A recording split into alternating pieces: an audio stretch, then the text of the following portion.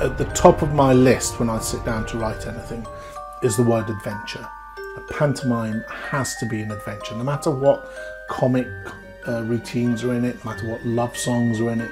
It's got to have at least 60% where the kids are holding onto the seat in front of them going, what's happening? Oh, it's all right, it's what. Oh no, the ugly sister's totally, you know, they've got to feel involved in the story.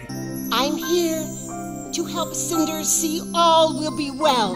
As soon as we've got a cast in place, I start writing. So it really can begin February, March time, given that I currently write 10 pantomime scripts a year.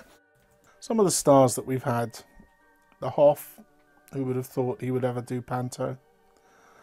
Dame Edna, Sam Atwater, Gareth Gates, Suzanne Shaw from Hearsay, Jenny Eclair, Louis Spence. It's a bizarre old game. The big new sort of panto virgin, I suppose, is Linda Gray, ex of Dallas. I'm playing the Fairy Godmother. I mean, what could be better? What could be better? To go from Sue Ellen Ewing to the Fairy Godmother.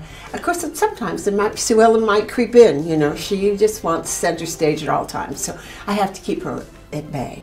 So I've tried to sort of pepper the script with little Dallas references. Can you heal my finger as well? I shut it in the cellar door. Look, it's swelling up. It's swelling up.